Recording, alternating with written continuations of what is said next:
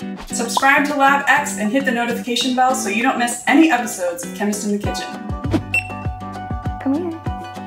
Oh, he's afraid of people. You want some? It's good. It's good for you. Oh, good boy. Here. No, he never gets food, so he's like, what's the catch? Welcome back to Chemists in the Kitchen. Today we're going to be exploring the mechanics of milkshakes. I'm Kevin Aptowicz, professor of physics from Westchester University. Hi, I'm Natasha Cornejo. I am the assistant director of the National Summer Undergraduate Research Project at the University of Arizona. Hi, I'm LeDuc. I'm a professor of mechanical engineering at Carnegie Mellon University. So the milkshake mechanics actually comes from me being a mechanical engineer. One day I got a message from someone at Heinz, the ketchup company. Phil, he said, cell mechanics matters in ketchup. When you make ketchup, you actually mash the tomatoes. And that's mechanics. And then you turn around and you flow it in pipes to put it into the bottle, and that's mechanics. Based on those two parameters alone, you can actually change whether you like or dislike ketchup. Today we're going to use that, and we're going to explore how that applies to making milkshakes and milkshake mechanics. We are going to be making two different types of milkshakes. We'll be making one more traditional milkshake with ice cream, and then another taking out the ice cream for a healthier version with xanthan gum. Xanthan gum is what we call a hydrocolloid, and what that means is that xanthan gum likes to interact with water, and it also likes to interact with itself, which will make it more viscous and thicker. From this, we would like to do a blind taste test with some of our family members to see if they can tell the difference between a traditional milkshake with ice cream and a non-traditional milkshake with xanthan gum.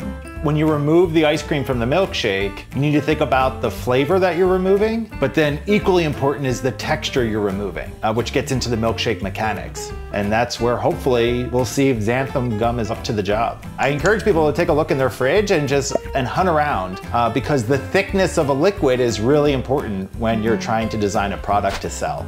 So one way to solve that problem is to add a little bit of xanthan gum. It's in here. It's in, yeah, it's actually in the syrup that we're going to be using. You can use it in hot and cold, right? And so that's a really big advantage as a thickening agent that you have over a lot of other ones. You guys ready to get started? I'm ready. You got it, you got it. All right, we're gonna get started with our first milkshake. This is our ice cream milkshake. So we're gonna have a cup of ice cream, one ripe banana, a cup of milk, and 2 tablespoons of some chocolate syrup. 1 banana going in there.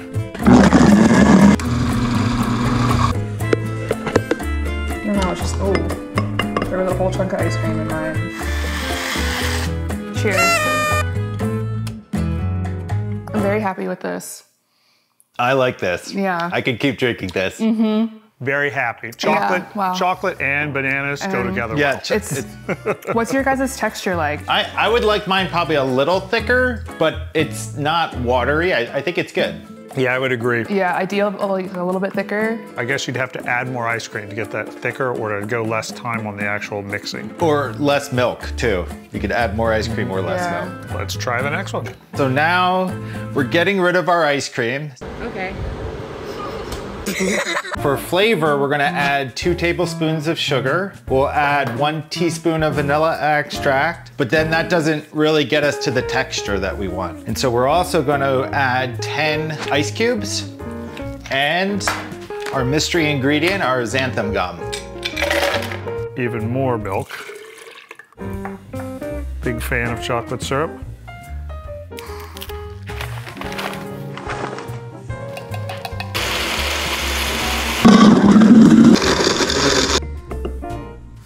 Well, it's funny because it actually sounds similar to the good one. Texture looks good. It's pretty thick, but you can definitely see it's liquidy. And the xanthan gum milkshake, you can definitely see has a lot more viscosity to it. It doesn't even fall out of the straw when I take some up. Whereas this one, when I do the same thing, you can see it pretty easily fall out. Cheers. That is good texture. Good texture. That is fantastic. Yeah, that is fantastic. just adding sugar, right, will increase viscosity. The banana, you're shredding up into these teeny tiny parts, right, which then are floating around, so that also increases viscosity. Your ice cubes, you're chipping those into these tiny parts. And then finally, to kind of go over the top, we have our xanthan gum, which is attracting all those water molecules and is really helping to get in the way of the liquid water and also increasing the viscosity. I read something online about xanthan gum and like the shearing, and it said like right after the shearing it's like thinner and then it thickens up after that.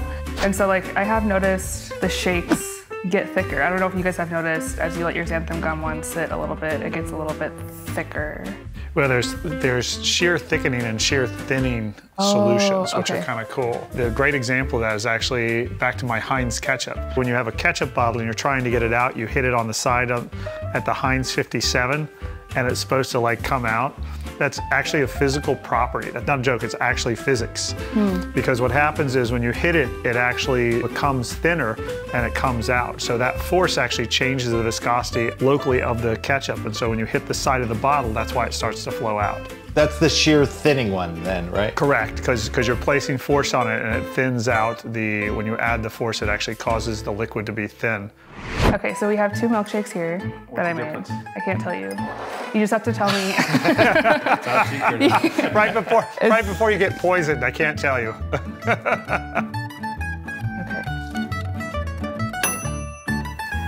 Oh no, this one's much better. Why?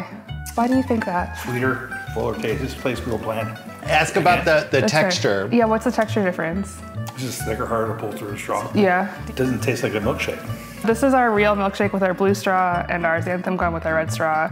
Both my dad and I like this one better. This is my daughter, Ariana. Here. Hi. Your job is to try 1 green straw and 1 blue straw. You can have more than that. You can have plenty of that. That one's too thin. Yeah, I agree. That one's better. All right. So that was the ice cream one that they liked better. I can taste the chocolate more in the Tastes blue like straw. milk. Yeah, this one's like a thicker. Well, one had a richer texture Yeah, like that more chocolatey. green straw. Yeah. And how about the other one? How would you describe the texture of the other one?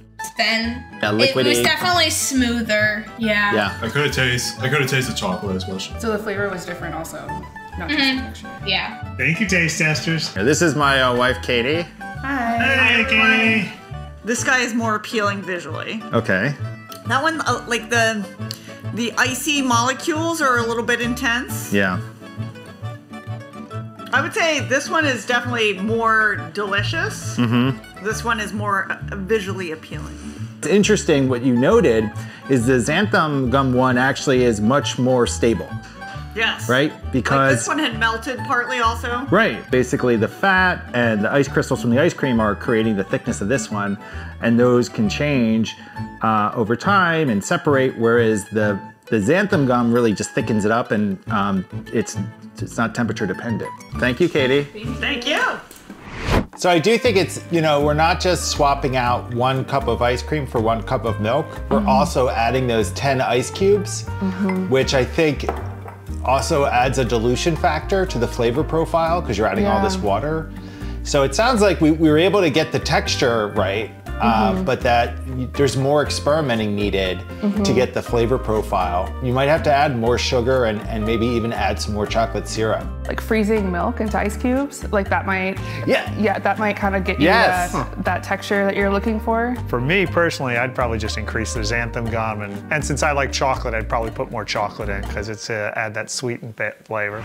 Today, we looked at the mechanics of making milkshakes. What we found is that adding xanthan gum in place of ice cream as a thickening agent does in fact work.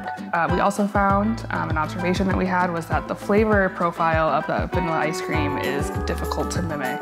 I think that the really fun thing about this is it absolutely proves the mechanics make a difference. The way that texture kind of feels and works is really important inside the palate and eating. It just changes sometimes whether you like or dislike things. Not only can you thicken your milkshakes, but you might be able to thicken some other things that you're preparing in your kitchen using xanthan gum. So cheers, everyone. It was awesome hanging out with you guys and getting a chance to mess around with milkshake mechanics. Cheers. Thanks you too. It was lots of fun.